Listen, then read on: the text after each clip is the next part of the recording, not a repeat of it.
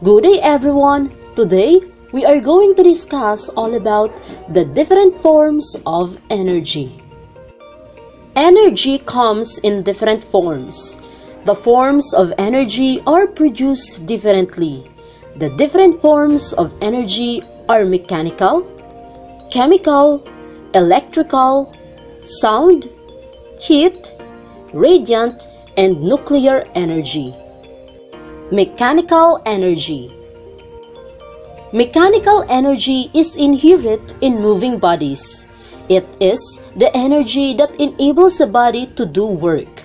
You can move your muscles and do a lot of activities such as dancing, playing, or doing a simple exercise. You can do all of this because your muscles have mechanical energy. Machines help you do work. They make work easier and faster. Simple machines or compound machines possess mechanical energy. Your muscles have mechanical energy for you to dance. Machines possess mechanical energy. Wind also possesses mechanical energy. It makes things like leaves, ships, and windmills move. Windmills in Ilocos Norte generate electricity through the wind. Chemical energy. Chemical energy is stored in the molecules of matter. A change is necessary to transform chemical energy into usable form. Chemical energy is released when chemical change occurs. Fuels such as gasoline, firewood, coal, and petroleum contain chemical energy. When burned, the chemical energy is released in the form of heat and light energy. In machines with engines using fuels like gasoline, the chemical energy is changed into another form to make the engine move. Food, likewise, contains plenty of chemical energy. Food comes from plants and animals. Plants and animals possess chemical energy. Can you recall the food-making process of plants? During photosynthesis, plants use water and carbon dioxide with the aid of light energy from the sun. Reactions take place inside the plant cells during the process until glucose and oxygen are produced. Glucose is stored as chemical energy in the plant's leaves, stems, and roots. When people eat plants, the chemical energy is turned into energy of the body. How about a dry cell? Does it also contain chemical energy? Dry cell contains chemical energy.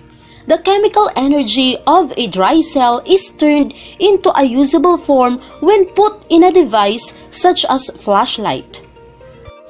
What form of energy is produced when you switch on the flashlight? Electrical energy. Electrical energy is energy produced by moving electrons. It may be static or current. Static electricity is electricity at rest. It is brought about by friction. As a result, electrons are transferred from one object to the other. One object gains electrons and becomes negatively charged, while the other object loses electrons and becomes positively charged. When these two objects come together, attraction occurs. The negatively charged object possesses static electricity and it can be attract small and light objects. When you rub briskly a plastic comb in your hair, the comb becomes negatively charged. If you put it near small pieces of paper, what do you think will happen?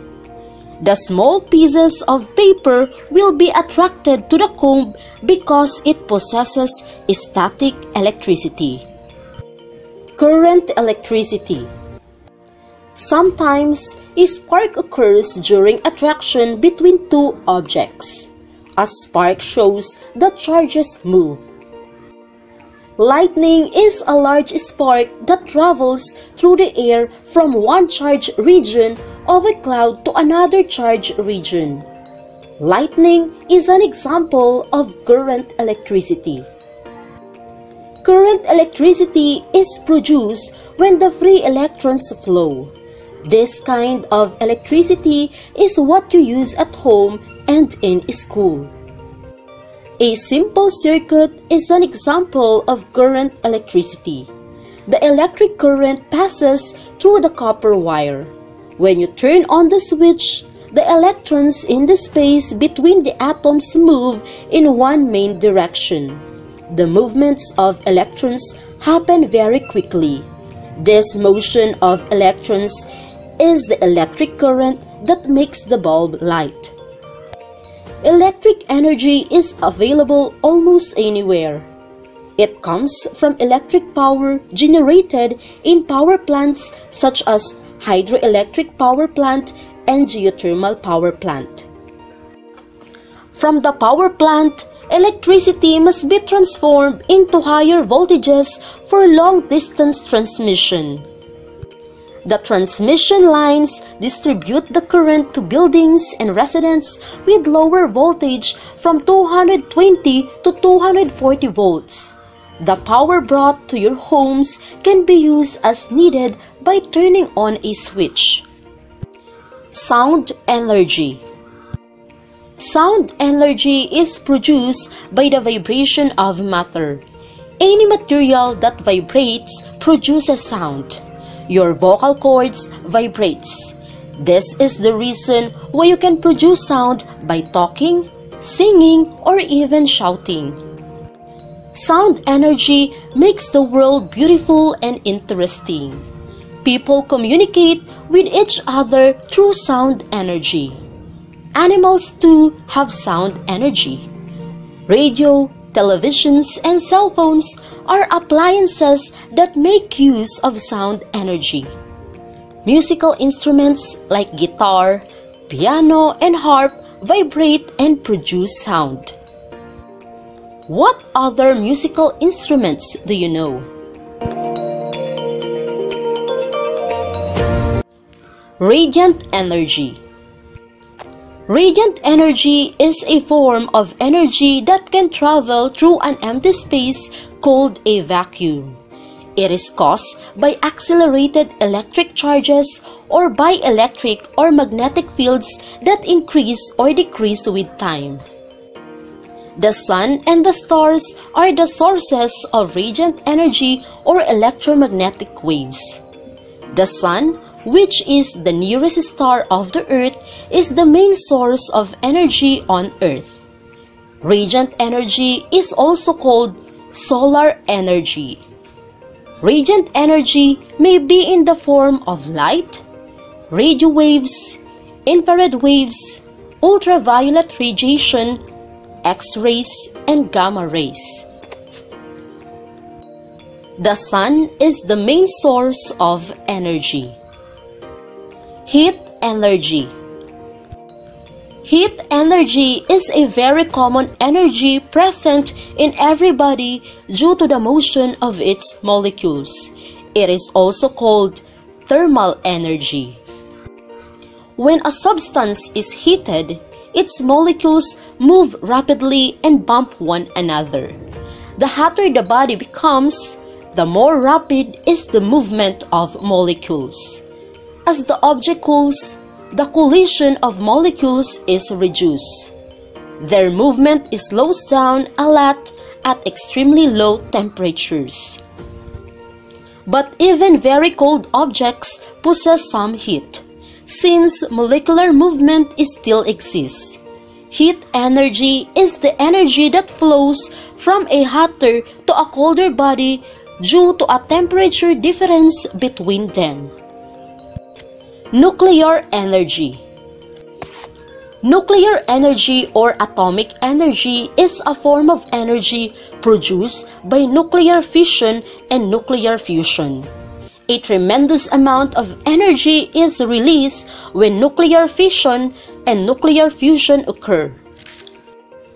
Nuclear fission is the process of splitting the nucleus of elements with heavy atoms, releasing a large amount of energy.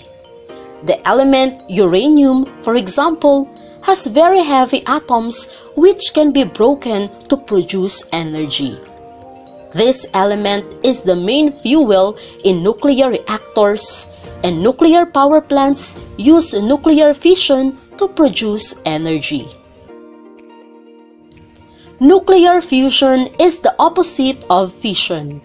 It is the process of combining two or more nuclei to form one heavier nucleus to produce energy. This reaction is happening in the sun and stars. In a complicated series of reactions, 4 small hydrogen nuclei are put together to form a new helium nucleus, releasing a great amount of energy in the process. Nuclear fusion is also called thermonuclear fusion. Thermonuclear means high temperature is required for the nuclei to react. Very high temperature or millions of degrees is required before the nuclei have energy to collide with the force needed for them to combine. When a hydrogen bomb explodes, thermonuclear fusion occurs. The sun's energy comes from the nuclear fusion.